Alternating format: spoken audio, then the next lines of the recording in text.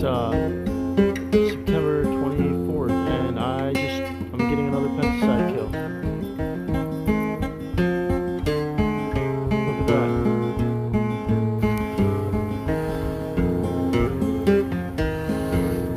Ridiculous. You got lots of, see in here? Oh yeah. Small hive larvae.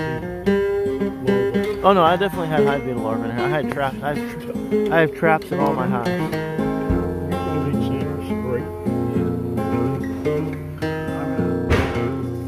They're in a state of decay.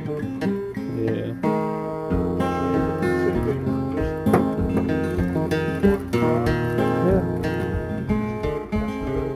As far as I know, yep. I'm pretty vigilant about what's going on. Now you know. You have to come out and respond to these complaints right away. Because if not, they'll decay and they can't detect any analyte. So, looks like I'm going to be losing another hive to pesticide kill. This is September 24th. This hive is showing the same symptoms as all the others.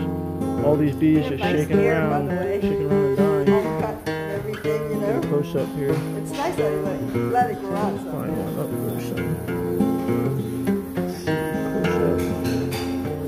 See that bee that's just tweaking out? There you see it.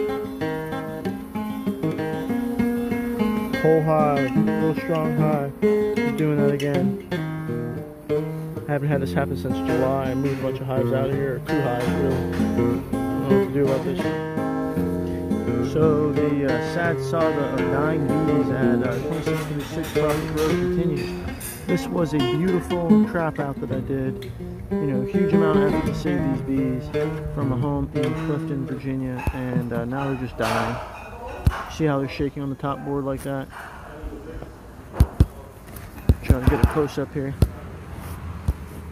Yep, they're dying. Check it out. See that?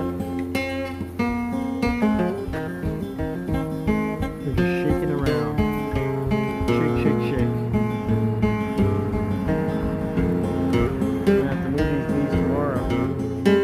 So this will be the 6th hive that's dead or dying. So 6 of, I guess I think I had 9 hives, and this was a trap out from Clifton that was extremely strong. New queen, busting ass, and now they are dying. And it's the same symptoms. Bees shaking just like that. They grow like that, freaking out. So I'm gonna try to pull frames out of here that might have pollen in them and get the bees off and see what I can do. Just another pesticide kill.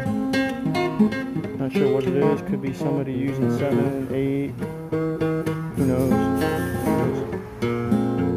It's July 28th in Charlottesville, Virginia.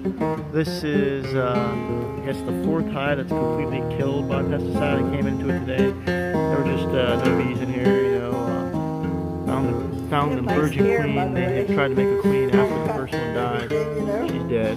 It's nice that you let it grow out. So I'm still waiting for a VHDA or a VDAC, Virginia Department of Ag and Consumer Services, to let me know what pesticide was responsible for this, if they can tell me. In the meantime, I'm going to take some samples and have them analyzed for no SEMA, but I don't know if you can see on this bee, his tongue is sticking out.